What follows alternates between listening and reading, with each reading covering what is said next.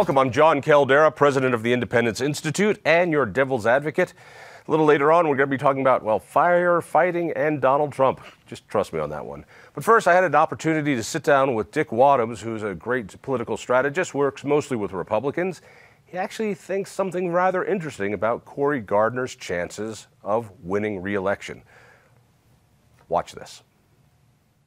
Dick Wadhams is Republican strategist extraordinaire and a good friend. I wanted to get a handicap on the United States Senate race here in Colorado because from everybody I've talked to, this race is over and done with. We might as well just say Senator Hickenlooper and move on. This is a done deal.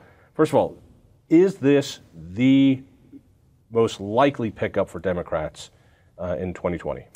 Actually, there are a couple of other seats, John, that are just as much in play. Senator Martha McSally in Arizona, she's got a tough race. Joni Ernst in Iowa has a tough race. Cory is certainly one of the most vulnerable, but I could put a couple of other states in there as well. We're talking about a $50 million race here. Is this going to bust records here in Colorado? 50, when you add in the independent expenditures, probably will surpass the 100. I mean, because think about it. 50 is probably what will be spent between the two candidates. And then you throw in all the money that's already been spent against Cory. That's going to continue. The National Republican Senatorial Campaign Committee will be in here with big time, with independent money. And then there will be outside groups as well. And so you add all that up, and this could, I think this could drive towards...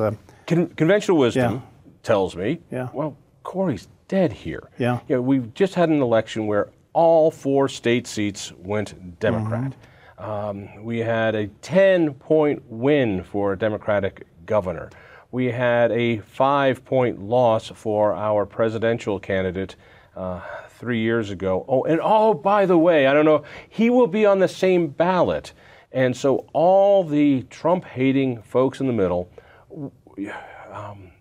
it's got to drag Cory down, doesn't it? Well, in 2018, clearly Trump did drag down everyone. 2018. 2018. Trump loyalists will disagree with that.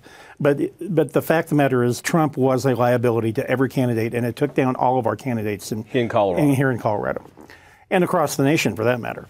But in 2020, we have probably the brightest, most capable candidate you could find anywhere in the nation in Cory Gardner. No, I've listened to talk radio, and I've learned that's not so. So let's go over that. First of all, the way for Cory Gardner to win, I've been told, is for him to be much more Trump-esque. That he needs to throw punches, he needs to get in people's faces, he needs to take on Hickenlooper now, not later. Now. True? Untrue. True that they say that. Untrue that that's the what should happen. Cory has been very supportive of President Trump. I mean, the tax cuts, judicial nominations, deregulation.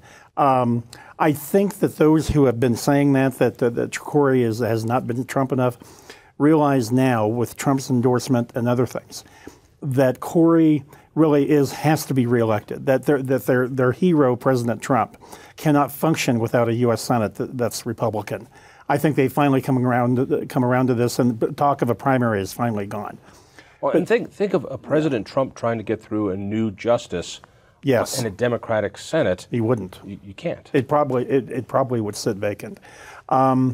But I know this too. The Democrats, I think, especially in Washington Democrats, including Senate Minority Leader Chuck Schumer, thought the answer to everything was to get Hickenlooper out of the presidential race into the Senate race. But what have we seen from Hickenlooper so far? A candidate who is uninspiring, a candidate who doesn't convey anything that he really wants the job. And now we found out that he really cannot handle the scrutiny and the pressure. I mean, this ethics investigation that is going on, when he looks at a reporter and says, it's your job to protect me, is a guy who... I didn't see that. He said, you guys should be protecting me Yes. because I've done things so wonderfully ethically here. Well, and it shows for 8 years as mayor, 8 years as governor, the guy was barely touched by the media. He's finally going to get some media scrutiny, I think, John. And more importantly, he's never had a real opponent. I mean, he got elected mayor on a... Now, are you saying this stuff as... I mean, you've run senatorial campaigns. Are you saying this as a campaign manager? You're just a spectator on this one, right? I am. I have no role with Corey. Right. He's a friend, and I support him. Honestly, John, if I thought that Hickenlooper was the 500-pound gorilla in this race, and I would say it, and I would say that to Corey too. But honestly, I think Hickenlooper has a glass jaw, and it's. I look at this, and it reminds me a little bit about the Albert Strickland races. Everybody was gaga over Tom Strickland, and I thought, you know, they don't understand how powerful of a liability a lobbyist is, and his clients, and how they will undermine him. Same thing with Hickenlooper. We've already seen he isn't ready for this race. He doesn't want this race, and I think honestly, by the end of this campaign, I think Corey is going to once again be the exciting, young, dynamic challenger. He's going to have that role. And John Hickenlooper will be the tired, old incumbent and cranky incumbent. When you first told me that, I was like, nah, I don't see it. The more I stew on it, the more I realize that so much of Colorado doesn't know Cory Gardner.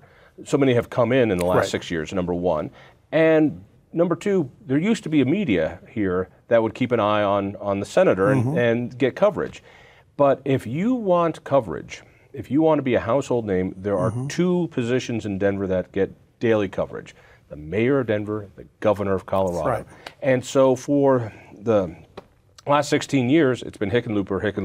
You know, and I don't know if it's Hickenlooper fatigue, but everybody's seen that. It will be Corey who comes across, not to insiders like you and I, not to junkies. I understand. But I get that. What I haven't quite figured out yet is why his opponents in the primary, Romanoff, et cetera, haven't been able to land a good punch. Yeah. That here you've got a guy who is cozy with oil and gas, who drank fracking fluid, who says, I'm not Senate material, who's close with the Clintons in a state where the activists are much more Bernie folks.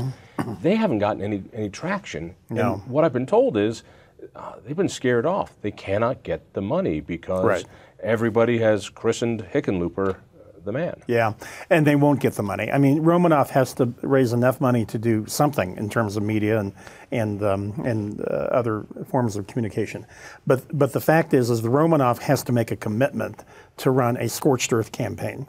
If he doesn't make that commitment, he's going to probably inflict some damage on Hickenlooper, but he has no way to win. I don't think he can win regardless, but Romanoff could, number one, really do some damage to Hickenlooper with some attacks that you just laid out. And second of all, he could expose the fact that Hickenlooper really doesn't want this race. And I'm optimistic Romanoff will do that, but you know, it's January. He's got to start. All right, get back to the point of, well, shouldn't Corey be landing those punches now? Shouldn't he be opening up his purse? Yeah. He's pulled together a lot of money. Now's the time to be on the attack. Not yet. I mean, he's got something like $9 million in the bank. When you pull the trigger on your media and your voter contact, John, you've got to be able to sustain it through the election. And so that you budget from the election back, and I'm not sure he's there yet. Now he will be. I mean, but once you pull that trigger, you've got to have the money in the bank to sustain it. And that's frankly Romanoff's problem. He doesn't have the money to do that. He might have to take the gamble to spend the money to try to inflict the damage that would encourage more money. But in Corey's case, no, Corey will run a very strong campaign, strong message. He will not only exposing Hickenlooper's problems, but his own agenda as well. Give me a message for the Trump purists out there, and I connect with them. I understand the idea that no, he needs to be more Trumpy. You know, the reason Kaufman lost is that he challenged Trump. You know, I look at Corey and I'm thinking, what vote did Corey take that you really disagree with? No. There's a budget vote that I can be angry at him with, but really, not much. Corey's been there for the president. I mean, he really has on those fundamental issues. He is never going to be Trump's personality. He's never going to to insult people like Trump does and that kind of thing. Corey is Corey. And I don't think those folks, frankly, John, understand that Colorado voters, the ones in the middle, the ones that will decide this race, they like Corey's demeanor. They like the fact that Corey has worked with Senator Bennett on Colorado-specific projects. And that is going to play well for Corey as we get deeper into this campaign. You look at the personality of everybody we've ever elected, and you know who they are. Hank Brown, think about him. I mean, he had that golden personality that voters were attracted to. And this notion that Colorado all of a sudden is a Democratic state, and it used to be a Republican state. We were never a Republican state. It's always been competitive. There are some challenges today that maybe we didn't have before. How does Trump being on the ballot affect it? I mean, cannot. I can't imagine Corey wakes up and goes, "Oh, I can't wait till the president comes out, puts his arm around me, and says, vote for this guy." And he's got to do that, by the way. At some point, I agree. He's got to do it. Yeah, I think Trump actually. I think if the Democrats nominate Bernie Sanders, which I think is a strong possibility, I think that Trump can keep it really close here. And just today, the Trump campaign put out an email, and they listed about 5 or 6 states that they think are competitive, that were carried by Hillary Clinton, and Colorado was on it. I think Trump is serious that they're going to try to make a run here.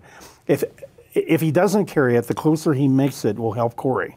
Because there will be a slice of the electorate that will probably vote against Trump, but will say, okay, I'm open to this guy Gardner. What's he done? Has he been a good senator for Colorado?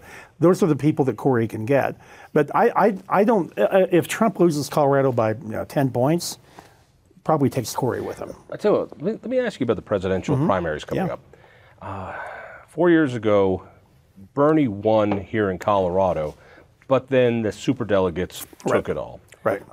And in fact, you could make a pretty good case that Bernie should have won that nomination if it wasn't for the Clinton machine pulling in the John Hickenloopers of the world to do their bidding. Yes. What happens this time?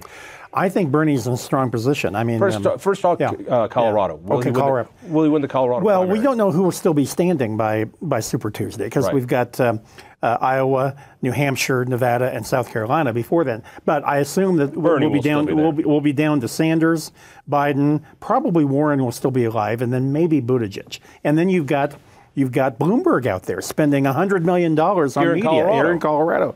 So I think Bernie will be in a strong position to win Colorado, especially now. Will he win 50%? No, but he'll win a strong plurality in a primary like that, and win our delegation, the Democratic delegation. I keep hearing chatter about a brokered convention. Now, ever since I was a puppy, I kept hearing this year could be a brokered convention because people love talking about it. And I've yet to see a brokered convention.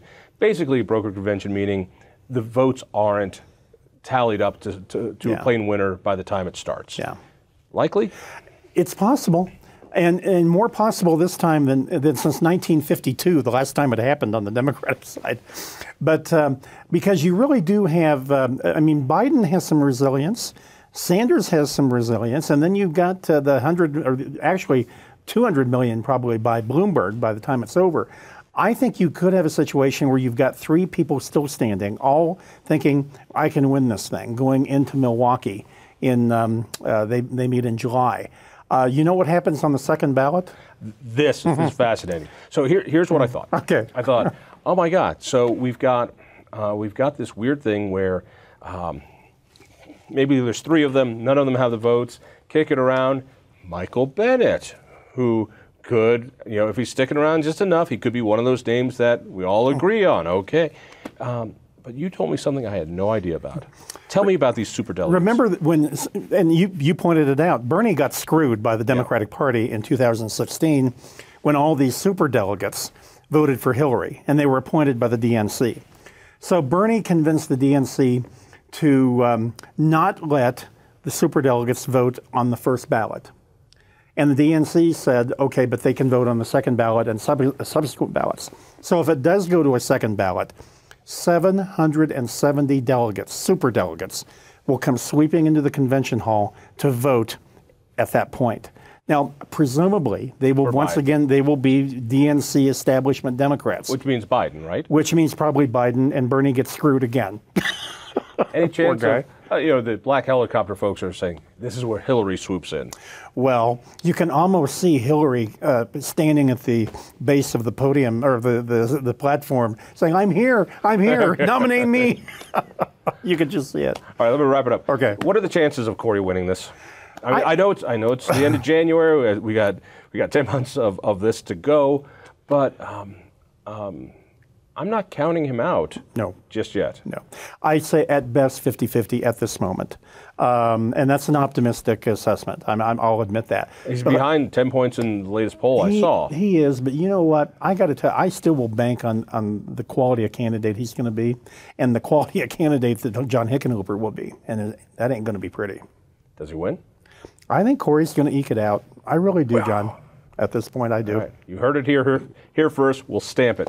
Dick, thank you so much. Thank you.